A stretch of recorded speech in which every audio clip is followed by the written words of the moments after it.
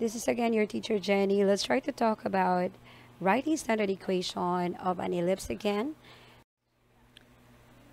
Let us now have our third example because this is the continuation. This is the video continuation of writing standard equation.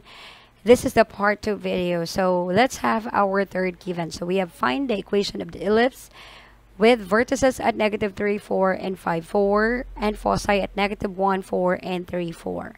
So first we are going to know that before we can write our standard equation of the ellipse, we must first know the center A and then B, because later on we'll be transforming that to A squared and B squared.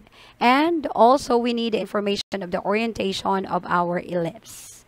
So finding those information, we must first plug in our given information here on the graph. So we have -3, 4, so this is somewhere here. This is our vertex 1. And then we have 5, 4. So this is somewhere here. This is our second vertex. Next one, we are going to plot our foci. Our foci there is -1, 4. This is where it is. This is our focus 1. And then we've got 3, 4, which is somewhere here, which is our focus 2. So if you try to locate the center using graphical method, you can locate that one by simply counting either vertex 1 to vertex 2 and then get the middle of it. By simply dividing the distance by 2, you will be locating the center. Or the focus 1, counting the number of units away from focus 2 and then divide that by 2, you will be identifying our center. So let me just have on my graphical method, let me just count the number of distance or units away from the focus to another focus. So we have here first focus. From the first focus, we have 1, 2, 3, 4. There are 4 units away from each other. We divide that one by 2. So 4 divided by 2, that will be equal to 2. So this is where our location of the center. So we have 1, 2. That's 2 units from the focus. So this is our center is. Center is at -1, 4. Now let's try to check that one using the midpoint formula, and we use the other one, which is the vertices. So we have the midpoint here will be equal to x sub 1 plus x sub 2 over 2, and then y sub 1 plus y sub 2 over 2. And then we are going to continue with plugging in. So let's try to plug in our information here. Based on the vertices, we have our x sub 1 here, y sub 1, x sub 2, y sub 2. You may interchange those labeling. That's really fine. So we have our midpoint here. Once we plug it in, we have that one as -3, and then x sub 2 is 5 over 2. Then y sub 1 is 4, y sub 2 is 4 over 2. So simplifying that one, this is -3 plus 5, that's 2 over 2. And then we have 4 plus 4 is 8 over 2. And then we have our center here as 2 over 2 is 1, 8 over 2 is 4. So we have that one as 1, 4.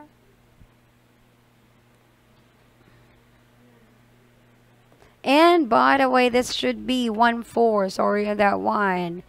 The location of the center is at 1, 4. Now next we have our we have now the center. Yes, we have 1, 4 as the center here. Next up is to find our A. Now that is possible here because our A there is the distance from the center to our vertex. So if you try to look at this, we have the center already plotted in our graphical method, and then if you try to count from the center to one vertex, that will be our A. So we have from the center here, we have 1, 2, 3, 4. The distance or the vertex there is 4 units away from the center. So this should be 4. Next up, we have B. B is the distance from the center to our co-vertices. We don't have the co-vertices here, so we need to find our B by utilizing our formula, wherein we've got that one as c squared equal to a squared minus b squared. We need to look for b squared. To make this one positive, we move b squared to the other side. So we have b squared equal to, we move c squared to the other side, a squared minus c squared. We wanted to look for b, so we try to get the square root of that one. So we have our b will be equal to the square root of a squared minus c squared. So plugging in, we have b equal to a squared. Our a there is 4, squaring that one, and then minus c. Our c there is, if you try to look at our graph here, c is the distance from the center to a focus. So if you try to count the number of units from the center to a focus, we have that one as 1, 2. There are 2 units that the focus is away from the center. So we have c is equal to 4. 2. So if you are going to plot that one, plug that one in, so we have 2 squared. So again, that's 2. Let me just clarify. So from the center to the focus, we have 1, 2 units. So that should be 2 squared. So our b now will be equal to square root of 4. 4 squared is 16. 2 squared is 4. So simplifying that one, this is now square root of 12. So we may use square root of 12 in there because later on, we are going to get the square root of that one. Because again, what we need here is the a squared. A squared is 4 squared, that's 16. And then b squared is square root of 12 squared. So that should be 12.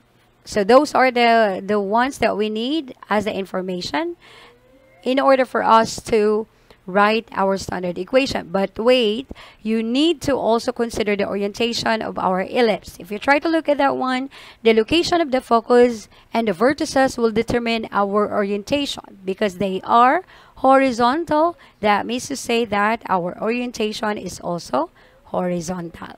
So those are the needed information here.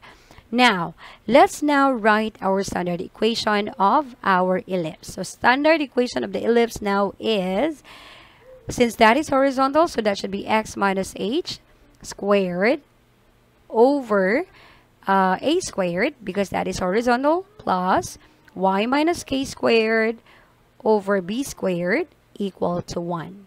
So plugging in, we've got our x minus our h there is, this is the center, so we have hk for that one. So x minus 1 squared over a squared, which is 16. And then plus y minus our k there is 4. And then squared over b squared, which is 12, equal to 1. So that is now our standard equation of the ellipse.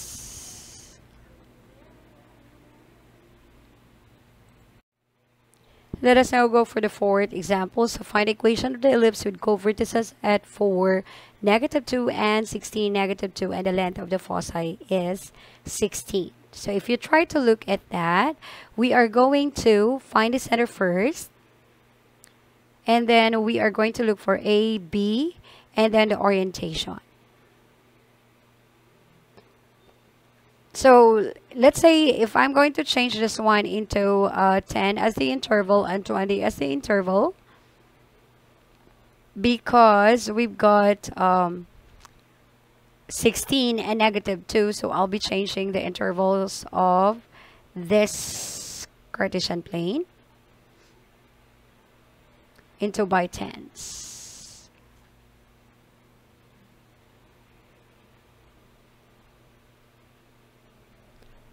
Okay, now if we are going to plot that one, so 4, -2, if this is by 2s, we've got 2, 4, and then we have -2 down. So this is where our point is.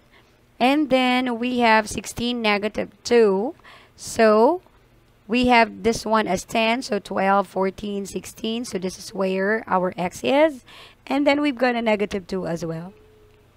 So if you try to look at that one, co-vertices is horizontally oriented. Take note, we are to follow the vertices as the orientation. So if the co-vertices is horizontal, our vertices there is gonna be vertical. So orientation there is vertical. Now, we don't have a center, so we need to look for the center. if these are the location of our vertices, this is 4, -2. The other one is 16, -2.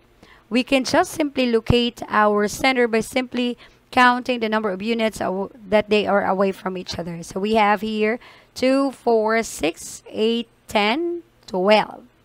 They are 12 units away from each other. So 12 divided by 2, that's 6.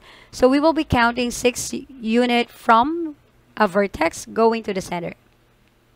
So we have 2, 4, and then 6. This will be where our center is, and that is on 10, -2. So that's our center. So since we have now the center as 10, -2, we can now look for our AB and create our standard equation of the ellipse. Or if you wanted to check on that one, you may use the standard equation of our you may use the midpoint formula so that you can find the center of that one. And notice that that is still the same. You've got a 10, -2. You may try that one out. Now, next one, since we have the center and the orientation already, we are going to look for our A, B, and C. Since we are given the co-vertices here, so we can only find the B, which is counting from the center to any co-vertices. So we have, or any co-vertex. So we have from center, so we have 2, 4, 6. So they are 6 units away from each other. So we have that one as on B. B is equal to 6.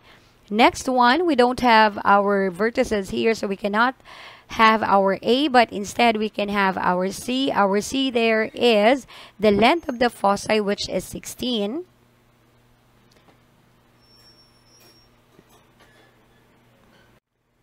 Since our length of the foci is 16, so our C there is gonna be 8, because 16 divided by 2, that is 8. So there will be 8 units from the center. Now, next one, we are going to look for our A. So looking for A, since we have C squared equal to A squared minus B squared, and we wanted to have our A here positive, so we just move our B squared to the other side. So this will be now C squared plus B squared equal to A squared, or that is A squared equal to C squared plus B squared. And then we get the square root of that one to find our A formula. So we have our A here is equal to square root of C squared plus B squared. So A here will be equal to square root of C is 8. So 8 squared plus B is 6. Simplifying that one, we've got 64 plus 36. So that should be equal to 100. So our A here, square root of 100, that will be equal to 10. So our A is 10. So we need information for A squared. So squaring our 10, that's 100. And then squaring our 6, which is B, that will be 36. So we can now write our standard equation of our ellipse. So we have here, orientation is vertical, so we have x minus h squared over b squared. That is now b squared because we have vertical orientation. So that should be y minus k squared. Our a squared must be here.